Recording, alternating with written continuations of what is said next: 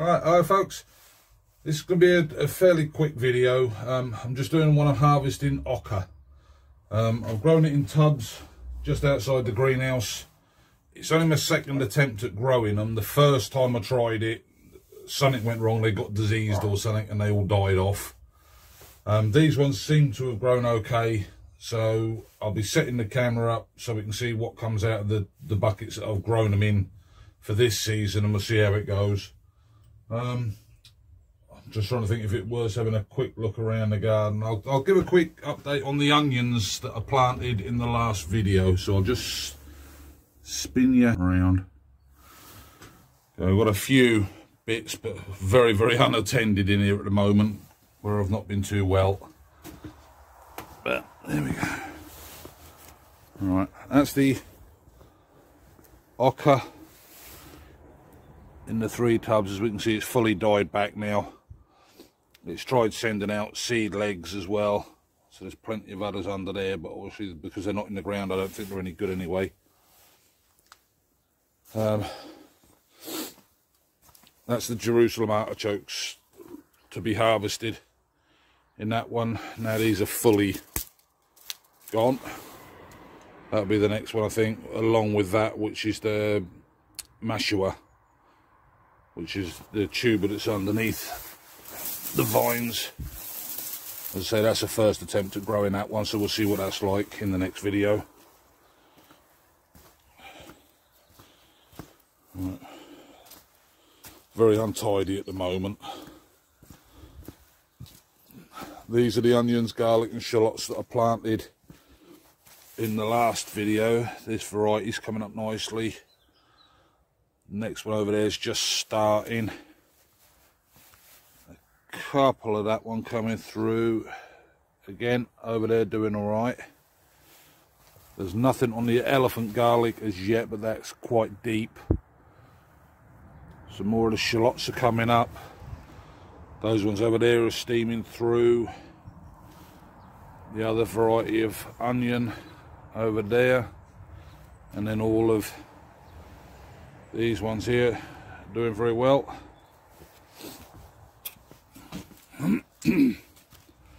Got the potatoes came out that were in the buckets at the other end. It was an abysmal harvest. Out of 7 buckets, I think I literally got probably 2 little bowls worth of potatoes. It was rubbish. The swede down the far end aren't doing very well at all. The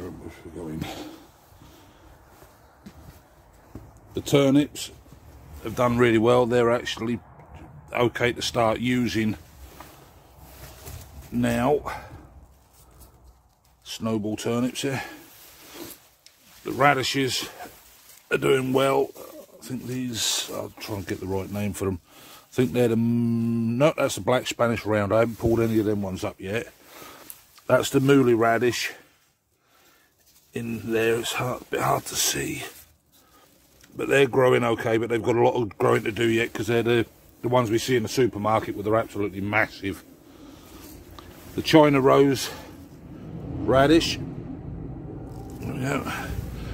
What I'm doing is I'm looking into the idea of dehydrating them, because I dehydrate Jerusalem artichokes, and I've been told if I do the same with radishes, you can still rehydrate and use them in stir fries and things like that. But we'll have to see. All the pepper plants have died right off now. They're no good at all. But then what's the temperatures we've had in here?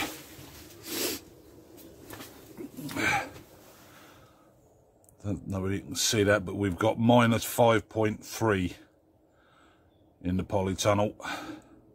So that's the coldest it's got down to at the moment. We'll just reset that. We're 17.4 at the moment, but yeah, minus 5.3, so that's pretty cold. Alright, well what I'll do is I'll set the camera up now in a position where hopefully you'll be able to see me harvest the oca, and then we'll go from there. Right, catch you in a moment.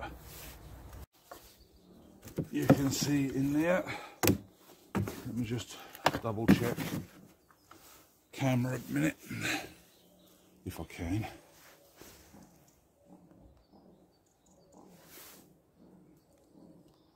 Right, I'm hoping you can see in there okay.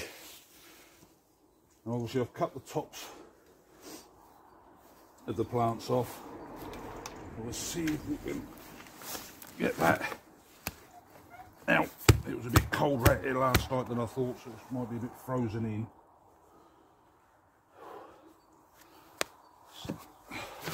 There we go. Right, if we put that there to put them into, the grubs for the birds. Right, now, very wet. So start from up here. Obviously that's how they grow. They grow on a tendril from the main plant. Come off very nice and clean. Obviously these ones are a bit flattened because they're growing right on the edge. So the ground is very frozen at the moment.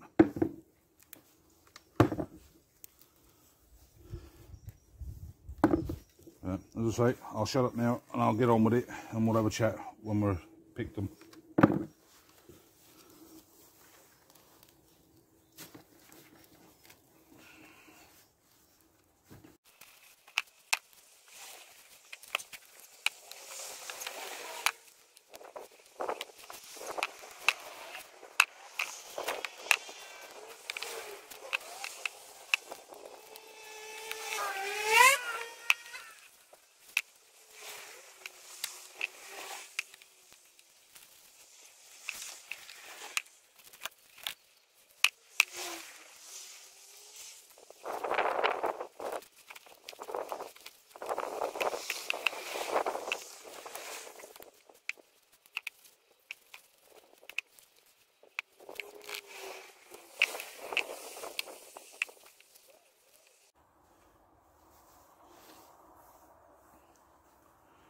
Right, that's one bucket done. If that's anything to go by, not very impressive. Some of these aren't going to even be edible because that was on the surface anyway. So it seems that they're very shallow growing. So even though the buckets there, they've not grown downward, they've just sort of stayed under a certain type of top. Now I've got one more builder's bucket to do, and then I've got a larger potato bucket to empty out, and we'll see what the total harvest is. But going by that, I probably wouldn't bother growing them again at the moment, but we'll see what the other buckets are like. Right, I'll come back to you when I've emptied out the others and we'll show a final amount.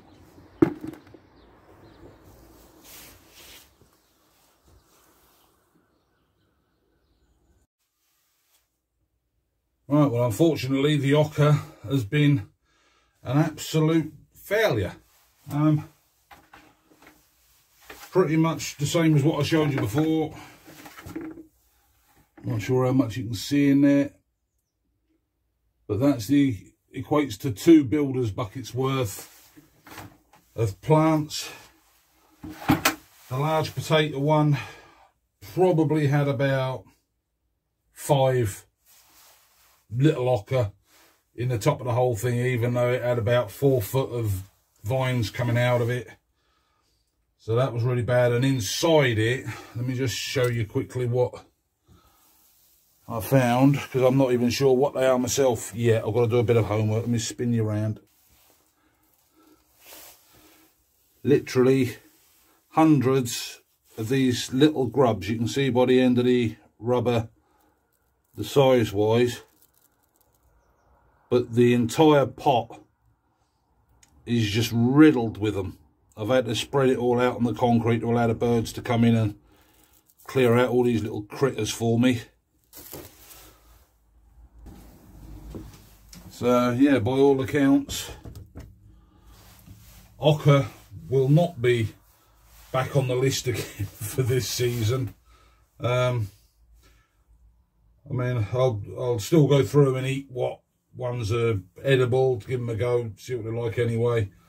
Some other people I know might want some for seeds to try themselves, because they may grow better in the ground. I don't have the ground space to allow them to roam enough, I think, for what they'd need to grow. I'm going to build a new one for the Jerusalem artichokes, because them we do eat a lot of. As I say, I dehydrate them, put them in stews, casseroles, curries, pretty much anything that they could go into. But yeah, the Oca, there's a no-go.